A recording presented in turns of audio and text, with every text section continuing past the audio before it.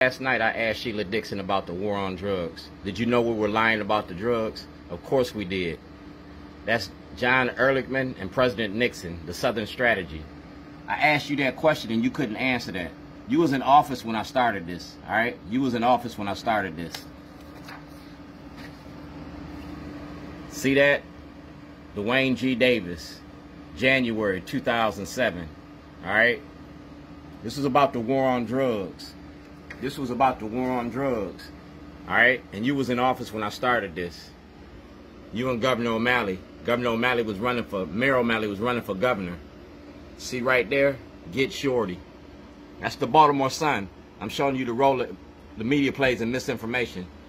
It's Black History Month. We're going to make it a moment. Racism don't work without black cooperation.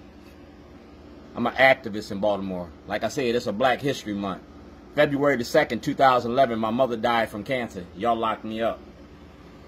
Y'all need to release all material to the voters. Theroux is Baltimore's biggest loser. We ain't talking about Mayor Dixon calling him a sexual predator. He been selling black bodies into slavery as an attorney general. You feel me? That's parole and probation. 1402 Lochner.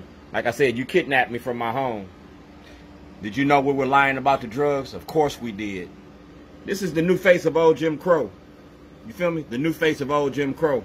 And I named your public defenders. I named your politicians.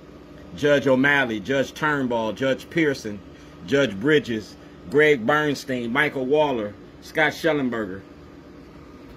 The Baltimore Orioles is getting ready to get sold. Put me in, coach. I'm ready to play. You feel me? Change your product. Don't change your hustle. Entrepreneur of the Year. Out for justice. So Sheila Dixon, next time I ask you the question, answer it.